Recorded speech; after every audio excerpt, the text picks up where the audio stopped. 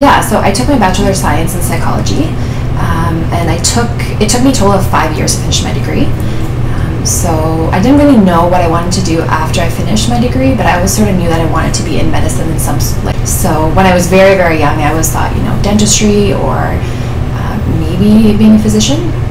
And it really wasn't until my third year that I realized that I do want to apply to medical school. So in my third year of undergrad, I wrote my MCAT between my third and fourth year, and then applied to medical school for the following year to try to get in, and was unsuccessful. And so when I found out that I didn't get into medical school, I didn't really know what to do with my life, and I just sort of randomly started applying to jobs and landed a job at an endocrinology clinic. So as I was going through that position, I told my employer that I was applying to medical school. I wasn't planning on staying there for an extended period of time, and they were well aware of my goals. So every year I would apply to medical school, and every year I never got in. And so after 5 or 6 years of doing that straight, I realized that I need to do something different, because I was getting older and I eventually want, a career, but I also want a family as well. And so that's how I ended up here. Like, I did a little bit of volunteer work within a hospital throughout my undergrad, and it was just something I always knew that I was very interested in. And I don't even really know how I came about it, because there's no one in my family that's in medicine. I just was always very intrigued in science and biology, and I took a lot of courses in that in my undergrad. And then, like I said, in my third year is sort of when I realized, being a physician seems like it would line up well with my goals at the moment, and so that's how I started applying. How did your 6 years of applying to medical school prepare you for applying to PA? So, just filling out the application itself was something that I was already used to, having filled out so many medical school applications, so that was one of the things. And during my medical school application time, I had read the book Doing Right, as I feel like a lot of pre-PAs or pre-med students had done the same. And I attended a lot of MMIs for medical school as well. And even though I never actually got into medical school, I found just going through the process of an MMI interview had really helped me with my PA MMI interview.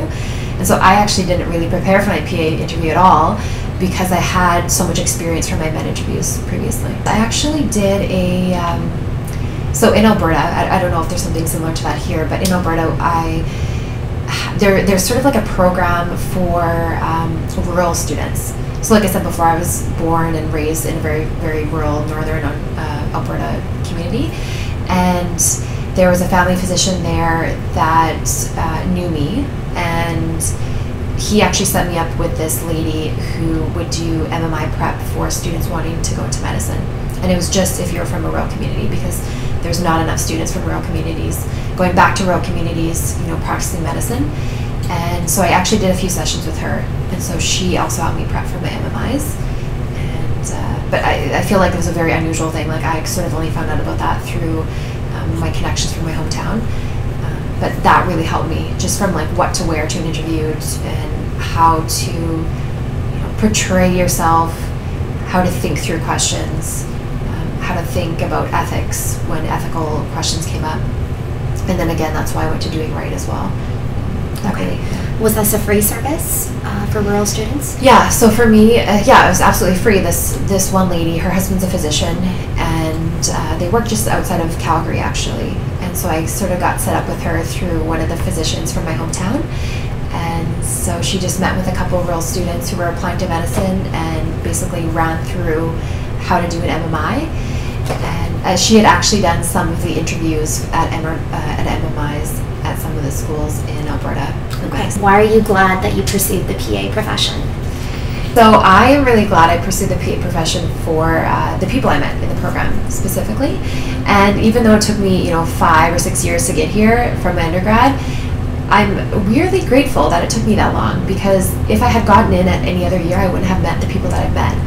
And so, yeah. So that's probably one of the biggest reasons I'm really glad that I pursued the PA program. In addition to that, I also feel like I've finally found something that, I'm able to pursue medicine, but yet still have the good work-life balance that I want. And so that's good. So you really like the small community?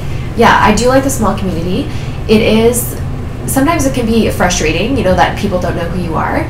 But at the same time, it's sort of like, yeah, I'm a PA, and this is what a PA does, and I'm proud to be in this position. And so that's kind of how I see it. Okay.